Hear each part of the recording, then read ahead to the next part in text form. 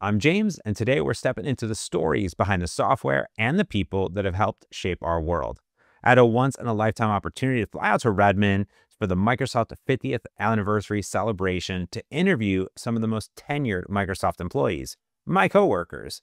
And one of them is Scott Seiber, a veteran whose work has left an incredible mark on our industry. He's helped revolutionize the way that Microsoft software operates on the Mac, bridging the Windows-Mac divide long before cross-platform excellence was the norm. He's also contributed significantly to Microsoft Bob, a daring, innovative design to bring a human touch to computing by creating an engaging, accessible interface, and including our beloved Rover assistant. And that is just the beginning of Scott's journey. So join me as I sit down with him to explore the fascinating stories behind these pivotal contributions.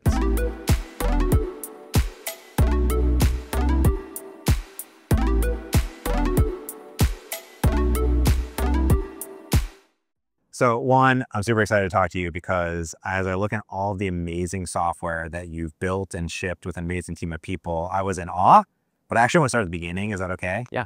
Because you were a Mac developer. I was. Can you talk about your origin story? I'm curious because I have no idea. What's your origin story going from those early years of building Mac software and processes to being at Microsoft? You did that at Microsoft too. Yeah. Yeah.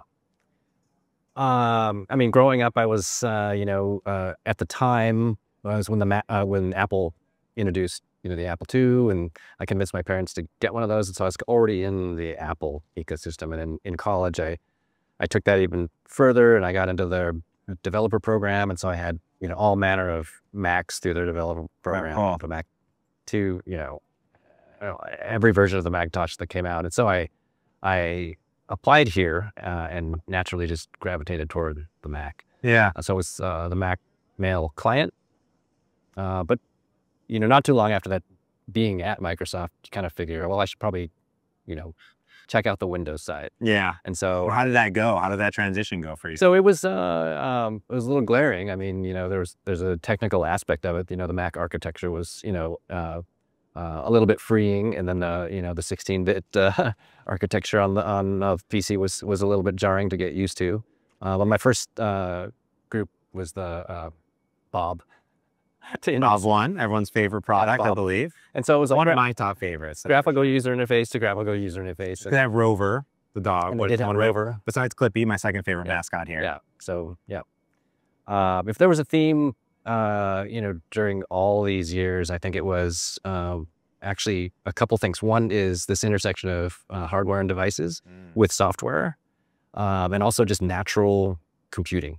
And so I think, Bob was an example of that. You got a picture of a desk and, hey, pull out a quill. Yeah. If you want to write, pull out the envelope. If you want to do an email, the dog comes out. You kind of just naturally, talk about that. And so that carried over into actually Windows XP after a few iterations, and Rover the dog was the search dog for Windows XP. And the other theme I would say is this, when you look at AI now versus kind of what we were doing back then, a lot of things were similar in the research. And I'll say things like, I might sound like I'm the data scientist here, but I worked with some really, really smart data scientists, and I was the applied, making that happen. But we had SVMs back then, which would, try and predict a user's intent with that search feature. And today, you just ask Copilot and it just, all that stuff that we wrote back then was sort of automatically just spewed out in an instant today with that stuff. You talked about quite a few different products that you've worked on and shipped on. Do you have a favorite one or a story about like actually how it came to be, or a moment from actually being able to ship some of these different pieces of software? I mean, it's, I don't know if it's fair to say there was one thing. I mean, the journey is kind of, took me all around the company. And, one thing I would say is I have a lot of friends over the years that have left the company and come back, or left the company and started something, or left the company and retired. Yeah. And I've stayed here for the entire stint. But I feel like I've worked for several companies because Microsoft is so broad that, all the experiences I've had have, taught me a lot about different parts of the company. Yeah, can you kind of dive into that a little bit more? Like what has been that journey, and like how does that actually work? 'Cause I think some people, including myself, it's like, oh, I want to do something else. I got to go find another job somewhere else. Yeah. How do those opportunities kind of happen? You know, for me, there was kind of these rails, I would say, and you know, hardware was one of those. And so whether it be like the sensor platform or hooking a microphone up to, you know, the early version of Microsoft Mail for the Mac, or you know, devices. You know, we worked with the city of Bellevue in one small group I was in to, you know, connect all of their traffic cameras in the city of Bellevue to you know, a model to count cars and people and bikes. These rails for me were natural computing. And so, you know, is the computer always going to be a box that's square with menus that you pull down, or is it going to be something, you know, amorphous that you talk to?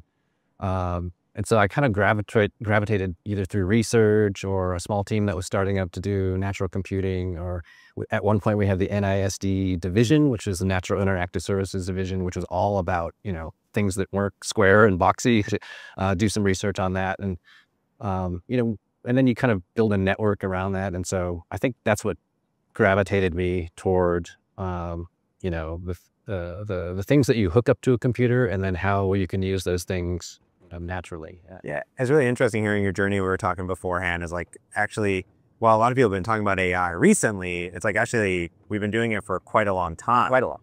And I think people don't really realize that sometimes those little interactions that maybe they had like a decade ago, those are kind of like some of the origin points of it. Is there a moment in your mind that you're like, oh, like this is the thing? Like I remember, for example, like when I sat down at Visual Studio and I saw IntelliSense for the first time. Yeah. It was like this light bulb. I'm a very visual person. I just love, I'm a mouse clicker. I'm not a keyboard person. I'm not a Vim person. I'm a Visual Studio person. I love my GUIs.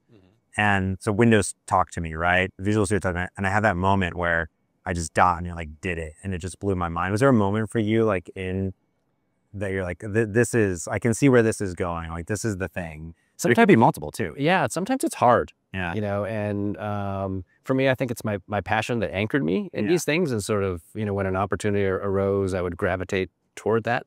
But seeing it early on and then knowing it's going to be the thing, you know, we have some great visionaries that have that ability. I kind of tend to follow my passion and also some good leaders along the way on that stuff. But I liken it to like, you know, if you see the replicator on Star Trek, right? It's like, hey, I want some tea, and it shows up in a thing, there's tea.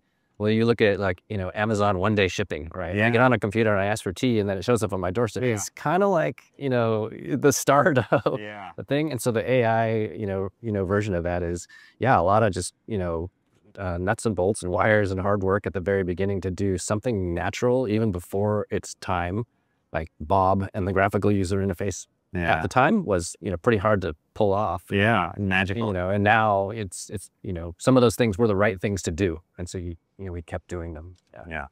I've been asking a lot of people, and you kind of alluded to a little bit how, like, you know, you obviously worked on these AI moments, and here I get these questions all the time from everybody in my life, like, hey, this is like the direction you're going, but have you infused like AI into like your daily, not only just work, but like life, and like how has that like been for you over the last, not only just like, you know, 6-7 year, but like multiple years? More and more, quite a bit actually now. And I'm not one to say that it's going to replace, you know, everything just snapped like that. But I do see the productivity value in it. You know, if it's, you know, summarizing a really technical document that's just too long to sit down and grok, I love that feature. Or if it's, you know, I'm in VS Code, you know, typing along, and it's getting ahead of me. You know, it already knows what I need, and it's super efficient to do stuff like that.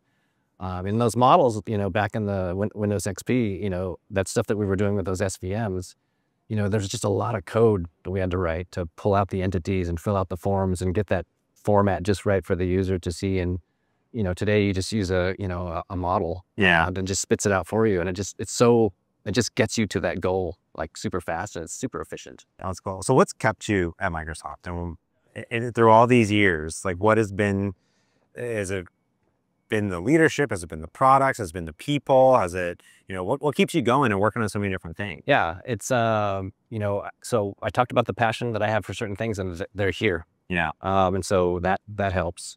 The leadership, you know, has been great, you know, to, you know, feel comfortable with that. But the opportunities are all here. I haven't felt like I needed to go out and look anywhere else when they're, right here. Yeah. What has you excited right now in this moment? And anything, could be anything in the entire world. Like, what has you most like excited and jazzed? It's you might sound simple to say AI, but it's like the pat answer right now. Yeah. But when I see,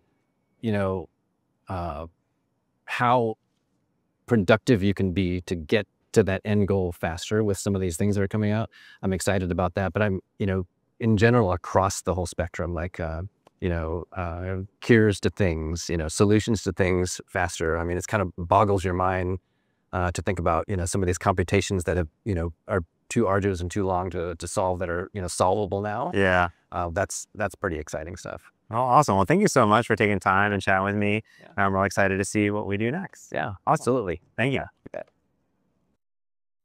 It is absolutely incredible to hear just a little bit of Scott's story and journey. He's been at Microsoft for 37 years and is a principal software engineer in the Azure IoT division. I want to thank Scott for taking a little bit of time out of his day to talk about the past, present, and future and the impact that AI is having on it. Now, of course, I want to thank Microsoft for the opportunity to interview some of my fellow colleagues and to attend the Microsoft 50th. It was absolutely delightful.